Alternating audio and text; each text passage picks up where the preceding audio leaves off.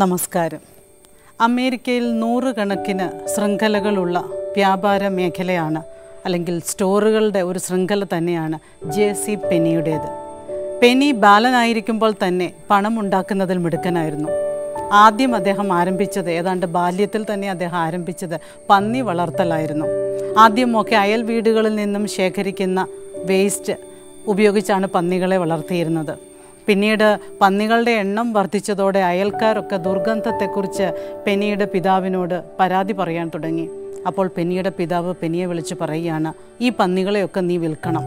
അപ്പോൾ ഇത്രയേറെ ആദായം കിട്ടുന്ന ഒരു ജീവനമാർഗം പെട്ടെന്ന് തന്നെ ഉപേക്ഷിക്കണമോ എന്ന സംശയത്തോടെ തൻ്റെ പിതാവിനെ പെന്നി നോക്കുമ്പോൾ ആ പിതാവ് മകനോട് ഉപദേശിക്കുന്നു, മറ്റുള്ളവരെ ചൂഷണം ചെയ്ത് അവരെ മുതലെടുത്ത് അവർക്ക് നഷ്ടങ്ങൾ വരുത്തിക്കൊണ്ട്, അല്ലെങ്കിൽ അവർക്ക് ബുദ്ധിമുട്ട് വരുത്തിക്കൊണ്ട് പണം ഉണ്ടാക്കുവാൻ നിനക്ക് യാതൊരു അവകാശവുമില്ല.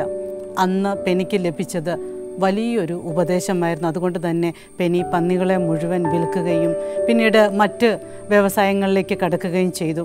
പിതാവിൻ്റെ ഈ ഉപദേശം തന്നെ ആദർശധീരനായ ഒരു കോടീശ്വരനാകാൻ ഒത്തിരിയേറെ സഹായിച്ചു എന്ന് ജെ.സി. പെന്നി തന്നെ പിന്നീട് തൻ്റെ ആത്മകഥയിൽ പറയുന്നുണ്ട്.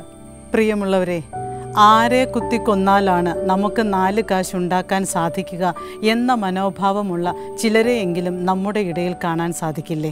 നമ്മുടെ കണക്കുകൂട്ടലുകളിൽ, നമ്മുടെ കച്ചവടങ്ങളിലൊക്കെ മറ്റുള്ളവരെ കൂടെ നാം പരിഗണിക്കണം. അവരുടെ വികാരങ്ങൾ, അവരുടെ സൗകര്യങ്ങൾ അല്പം കൂടി ഒന്ന് പരിഗണിച്ചാൽ നമുക്ക് മനസാക്ഷിക്കുത്തില്ലാതെ പണമുണ്ടാക്കാൻ സാധിക്കും. നമ്മുടെ ജീവിതോപാധി കണ്ടെത്തുവാനും സാധിക്കും. ആരെയും നമ്മൾ കൊച്ചായി കാണരുത്. പലപ്പോഴും നമ്മുടെ ഇടയിൽ സംഭവിക്കുന്നത്, നമ്മേക്കാൾ കേമന്മാരെ നാം കാര്യമായി പരിഗണിച്ചെന്ന് വരും. പക്ഷേ നമ്മേക്കാൾ താഴ്ന്ന നിലയിലുള്ളവരെ നമ്മൾ അത്ര പരിഗണന നൽകിയെന്ന് വരില്ല. നമ്മുടെ ചുറ്റുമുള്ളവരിൽ ഏറെ പേരും സാധാരണക്കാരായിരിക്കും. അവർക്ക് ഹൃദ്യമായ ഒരു പുഞ്ചിരി, നല്ല ഒരു മറുപടി, നല്ല ഒരു പരിഗണന ഇവയൊക്കെ നൽകിയാൽ തീർച്ചയായും അവരെയും നമ്മുടെ നല്ല സുഹൃത്തുക്കളാക്കാനും നല്ല അഭ്യുദയകാംക്ഷികളാക്കാനും നമുക്ക് സാധിക്കും. ശരിയല്ലേ?